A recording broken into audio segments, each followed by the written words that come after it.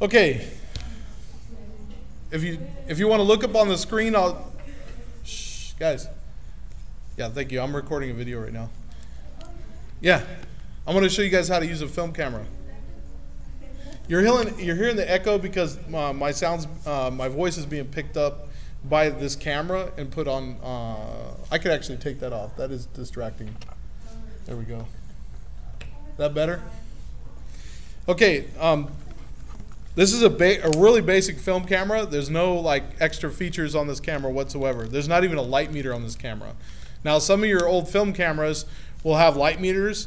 Some of them could, if you get ones in the 90s or the late 80s, they can even have autofocus. This camera is auto nothing. Okay, it's completely manual.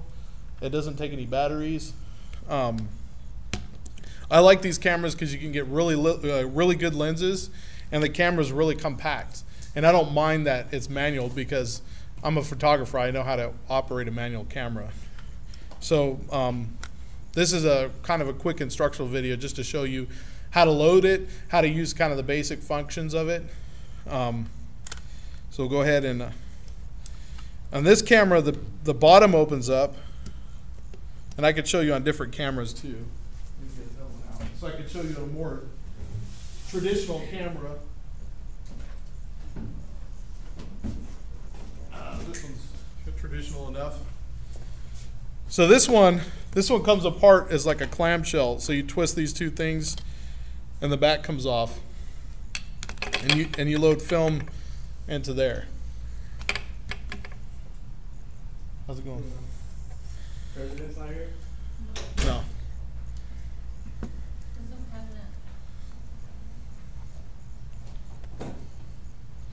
Okay. This one is more traditional. You usually pull up the rewind. This is a rewind knob right here, and you pull it up, and the back pops open like that. And you would load film the same way on both cameras. Just the way the back opens up is a little different. Now I want to pretend like I put film in here now. I will actually put film in, but I'll do it last so I don't waste my film while I'm actuating the shutter and whatnot. This side is where the film leaves the camera, or leaves the little film cassette. That's what you buy in the store, has film in it. Then it gets transported across to the other side, and then the shutter opens and exposes it to light. That's basically how it works. And you take that, you could develop yourself. It's black and white. It's pretty easy to actually develop yourself. Or if it's color, you could take it to a store that does color film processing. Will you talk about how to develop it? Yeah, yeah. We could do that. I have a bunch of stuff to do developing, so we can even go into the lab and do that. You don't even need the dark to do the film part. We use daylight bags to change the film into a developing tank that's daylight, and then we pour the chemicals into the tank that's light proof, and you develop it like that. So that's pretty fun. I really enjoy that. There's nothing better than to open up that tank and rinsing out the stinky fixer and pulling it out and see what your negatives look like. It's like the coolest, and it never goes away. Like I've done 1,000 of them, and it's still really cool to, especially if you're really excited about the picture. Like you think, hey, this really came out cool. And then you can't wait to see what you got. It's almost like Christmas. Okay. So pretend like I just loaded the film. Again, it's pretty similar to this camera. Just on this one, it comes apart into two pieces.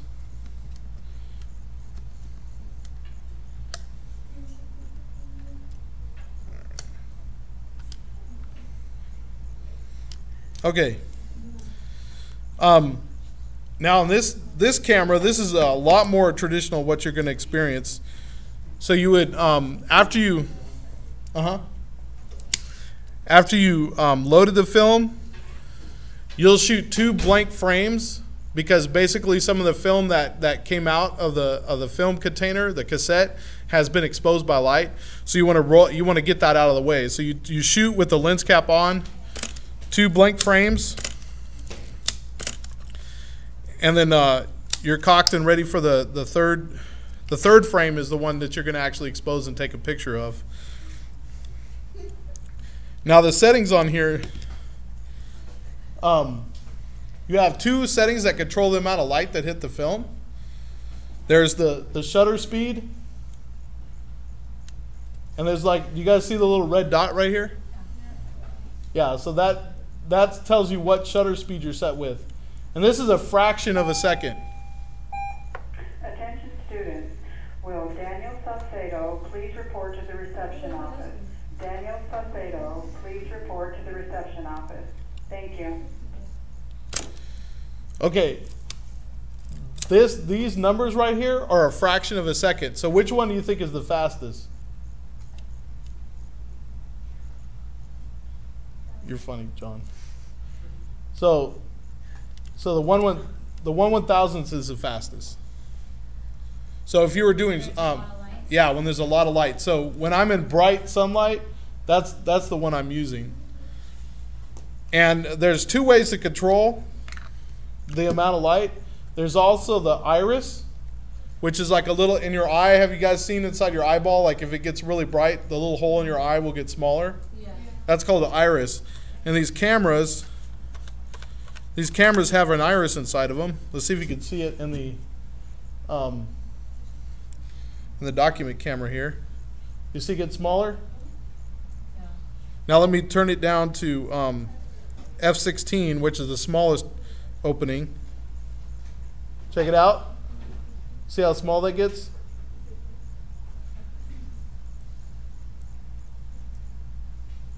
You guys see that? Yeah. So on this camera,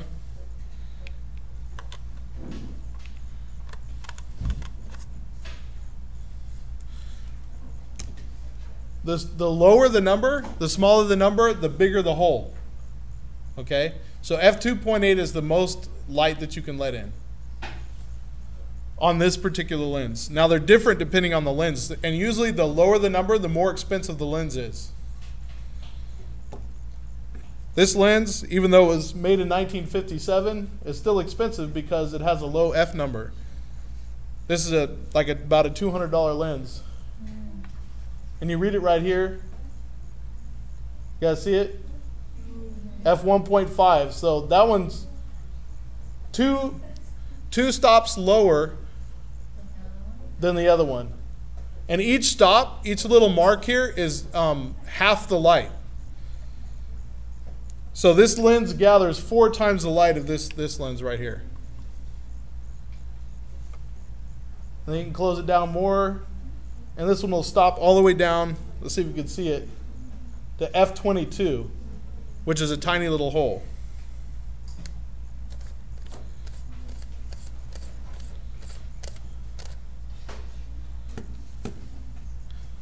You see it?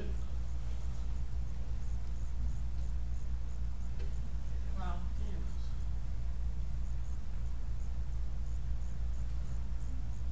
Oh, why don't you ever use the biggest one, like nighttime or? Yeah, I would use it like at the football game. I used this camera, the first football game. Or no, it was a rally.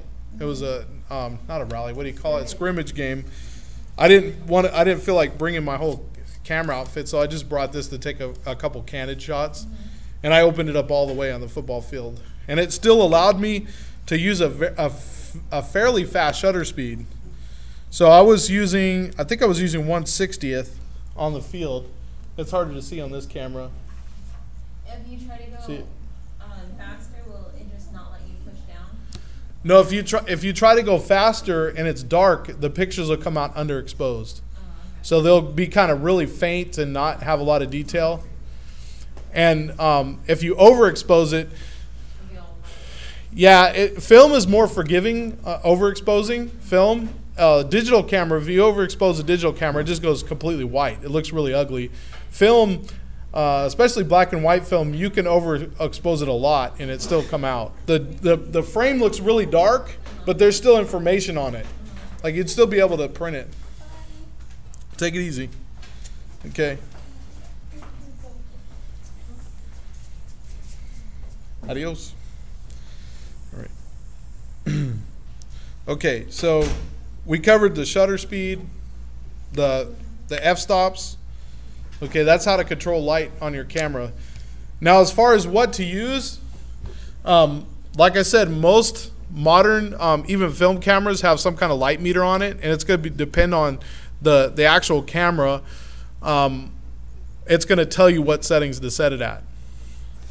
What I generally, when I shoot people, I like to stay around 2.8 as close as possible, because that allows me to isolate the person from the background. So in other words, the person will be in focus, but everything else behind it will be blurry. If I go lower, it still works. The shot might not be quite as sharp, and things get really blurry fast. Like if I do f1.5 and take a picture of his eyes, it's completely blurry by the time it gets to his ears. So the bigger that opening, the more selective the focus is. The smaller the opening, the more everything is in focus. Like if I go to f22 and I'm outside on a bright sunny day, everything is going to be in focus. She's going to be in focus all the way to the football fields, and even the mountains will be in focus. So at f22, it's almost infinite depth of field. Like everything becomes in focus. And that's the problem with like your little digital cameras, is that they have such a small opening that everything is always in focus, and you can't do selective focus with those cameras. I mean, I don't know if you've tried, but it's really hard to get the background to be blurry on a phone camera. Like you have to get like really close to the subject. Usually just close enough to maybe see their eyeball only, and then maybe the background will be a little bit blurry. But these cameras give you a lot of control of depth of field. And my giant camera that I took the big group picture out in the field, that has the most control. I could, even somebody far away, I can blur out the background still. And it's really a cool look. Take it easy. It's a really cool look that you can achieve with that camera, because no other camera can I let the subject be so far away and still have the foreground blurry and the background blurry. And if I want the whole thing to be sharp, I just stop the iris down, make it a tiny little hole. But then at that point, the people have to stand still, because making it that small makes the exposure time longer to compensate for the little tiny hole, the little opening. So like on that, the exposure might be 1/10 of a second if I stop it all the way down, which is slow. But it needs to be on a tripod if it's going to be that slow. But that giant camera, you never shoot it off the tripod anyways. But these you can, I really like this camera because it's super heavy. And what do you think that enables me to do? Exactly. It gives it a little more inertia, so it's not wiggling around so much. So when I press the shutter release button, I can do it without moving the camera. On my other cameras, I have some lighter cameras. It's really hard to keep it from moving. And I could take a picture half second with the shutter open for a half second, and it still come out pretty decent. Like I could be in a restaurant with my wife. Like an example was, it was my sister-in-law's birthday, and we went out to a fancy restaurant. And our fancy restaurants lit brightly or dimly? Yeah, dim. So I just opened it all the way up, and I just braced my elbows on the table, and I just pressed it really slowly until it released, and the picture came out. But it's hard to do with a light camera, because you pressing the button moves the camera.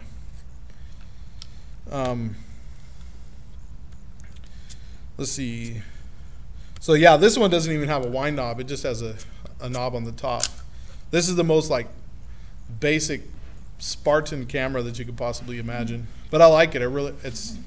There's nothing to break on it. There's no batteries to run out. The only thing that could go bad is if it was like super, super cold. It could start to get sticky and not function correctly if it was like freezing, totally freezing outside. But I do have a camera that's even good. It was designed to not have any oil inside the camera, so it works all the way below freezing. And it's a camera that somebody that was going up to the mountains, like to Mount Everest, they would still take film camera. Why do you think that is? Why do you think they'd take a film camera to Mount Everest? Yeah, the batteries don't work after you get below freezing. Those lithium-ion batteries especially.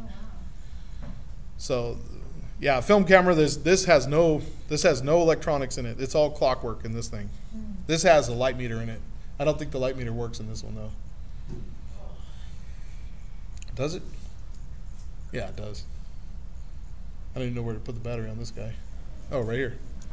Takes a battery. But the battery is only for the light meter. Now, I'll give you a couple of guess spots. If it's bright and sunny outside, you can always use this this little rule of thumb. It's called the sunny 16 rule. If you put the iris on 16, right there, then the shutter speed just needs to be set to the closest film speed. So if you have 400 speed film in there, you put it on, take it easy, you would put it on 500 speed. Right there. And this camera, like I said, it's kind of hard to see it, but it'd be on 500 speed if I put 400 speed film in there. That would take perfectly exposed pictures in broad daylight. And then indoors, I just put it on my 2.8 that I like, and I'd slow it down to about 60 if I had 400 speed film in there. And all the rest I'd guess in between of all the other settings. There's a lot of stops in between. I changed 2 stops on the shutter speed, and I changed 1, 2, 3, 4, 5 stops on the iris to come indoors. So a total of 7 stops different between the outside light and the indoor light. Now if I go in the shade, depending on the kind of shade, the shade would be 3 stops in really bright shade to 4 stops in kind of darker shade. So that kind of gets you an idea of like what the lighting's like. And if it's real subdued light, like inside your house, if your house is not real brightly lit, then I would open it all the way up to like f2 and drop it down to like a 1/15 of a second. But then you have to hold it really still not to get a blurry picture. But that's kind of an eyeball or kind of a basic way to judge exposure without using a light meter. But I could show you on another time how to use a light meter. Now, I told you I was going to show you how to load film on the last step here. So I just put this my lens cap back on. Now this will be the same for any other camera. Just the only difference with this one is the clamshell instead of the back that opens up. This is the old school way. Cameras like this, like from the 50s and 60s, like open up back like that. In the 70s, they started opening up with a door. And I have a camera from the 40s, and the bottom comes off. Mr. Manny speaking. Yeah. Is Stephanie Martinez in here? No, Stephanie. There's a few kids just left. All right. Bye-bye. Okay, so let's go ahead and show you how to load the film.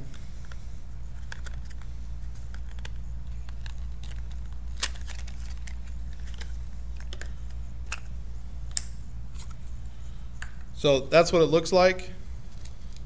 This is 400 speed black and white film, real easy to develop by yourself at home. And black and white film usually looks gray. A lot of them are gray on one side and kind of a green or like a different shade of gray on the inside. That's how you know it's black and white. If it was color film, what color would it be? See if you guys know. Clear? It would be brown, yeah. Okay. Attention students, will Stephanie Martinez please come to the receptionist's office? Stephanie Martinez, please come to the receptionist's office. Thank you. Yeah, that's fine. I knew. I mean, I'm explaining how to use a camera from scratch with somebody not knowing anything about it. So this is called the leader. You see how it's kind of cut here a little bit. This is a take-up spool. Now on most cameras, these don't come out, so you have to do it inside. I actually kind of like the fact that these come out because I could just fiddle with it like this, and these actually work really good. This has a little tiny little spike that comes out, or a little notch that comes out that grabs the film so it doesn't slip. Now that's a gotcha on a lot of cameras. If this slips out, you're going to be thinking you're taking pictures and not.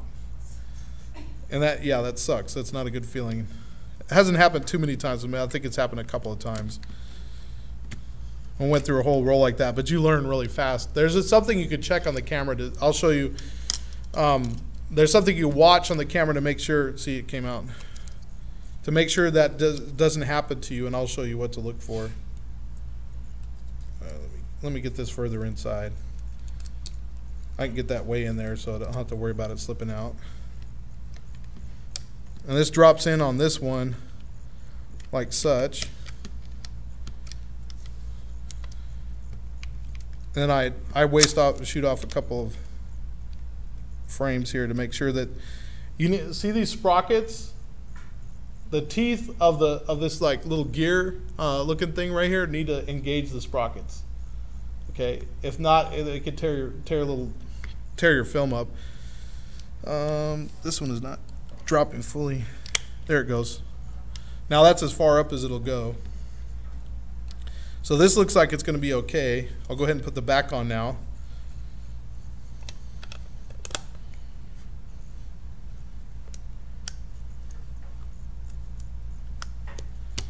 Okay, I'll go ahead and waste one shot with the cap on. And this is, I'm going to show you the little trick to make sure that you've done it correctly. This is a rewind, the rewind knob to rewind the film back when you're done. Most of them that you guys are going to get, they're going to look like this. What you do is you twist it until it gets a little stiff. That means you've taken all the slack out of the film cassette that you've just loaded in. Don't twist it too much or you'll pull it off that take-up spool. So just to where it just gets a little snug. And then the next shot, watch what happens to the arrow. You see it turn? Mm-hmm. You keep your eye on that the whole roll. So every time you advance the film, make sure that thing is turning to let you know that your film has it come off. And usually it comes off in the beginning. Usually it doesn't come off like way into the roll. I've never had that happen. But it can come off right in the beginning because there's nothing there to kind of hold it still. And I'll waste that other shot. And on most cameras, it's got a film counter that every time you open up the back, it resets to 0. So you're good to go on that. And it usually has the wasted shots already included in the counter. See, it just reset itself. You know. Mm-hmm. So it says start, and then it has a couple red ones. That's telling you need to waste a little until you get it on, and then you get it on 1, the first white dot in there instead of the red dot. So that's pretty normal what you see. This one, you have to actually reset it manually. So I have to take my thumb and put it on 0. And that'll tell me how many shots I've taken inside. So the camera's ready to shoot. Like I said, I could put it on, let's do 2. F125, turn the lights on. Who wants to be in a picture? You do? Okay. Thanks for being a good sport. So then what I would do is focus the camera. Focus on, if you're taking a picture of a person, you guys are hiding back there, that's funny. You focus on their eyeballs. That's the way you take a picture of a person. Focus on their eyeballs and everything else will be blurred out. Now it's really going to be really shallow, and it'll be a really nice look. Like you guys will be super blurred, probably wouldn't even be able to recognize you in the shot. Digital's good because if you have a digital camera that you can set on manual modes, you can see what you got right there on the spot, and if you made a mistake or not. So then on this particular camera, you have to actually cock it and get it ready for the next shot before you can change the shutter speed. But that's only true on these old Russian cameras and old German cameras that I have. All these, it doesn't matter. You can change it before and after. This is called a Zorky, by the way. This is made in the Soviet Union. Let's see. Is there anything else I wanted to talk about? Oh, if you need to use a flash, there's the connection for the flash. This little bar is called a self-timer. What it does is it allows you to get in the picture. So you can put the camera on a tripod. Let's see if this one has a self-timer. It does. So you'd cock the shutter release, set the timer, and press this little button right here. And it starts about anywhere from 10 to 15 second timer.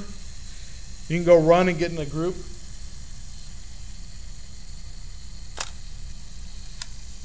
And that takes your shot for you.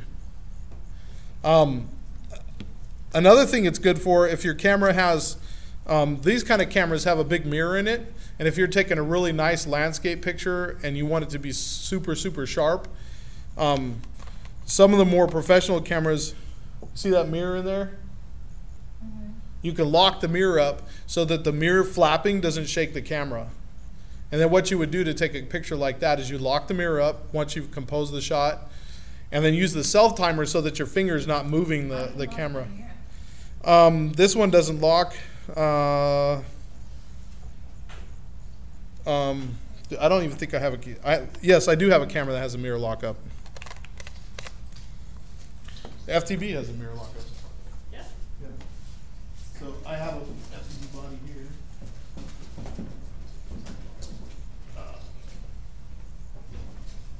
It'd be different on every camera. This is not a super common feature on a cheaper camera. But what you would do, you guys see the mirror okay? Yeah. On this one, you move it over to the L. Let's see, I think you push, no, that doesn't do that. There it is. You just move it over the M for mirror lockup. And so now if you take a picture with that locked up, the mirror doesn't snap. The only thing that snaps is the shutter. And you notice that's even quieter? Now let me put the mirror back down. Yeah. Little, Yeah, it's there. you see it flap around in there? Mm-hmm. Okay. So.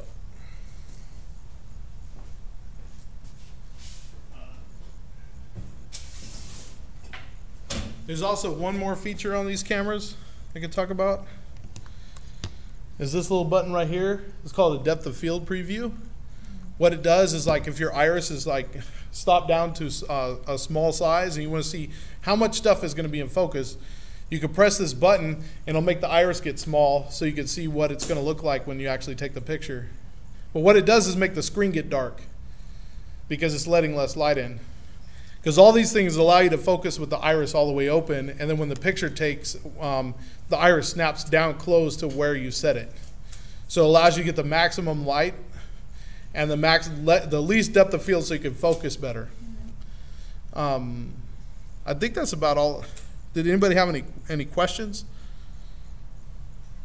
No questions? Okay. All right.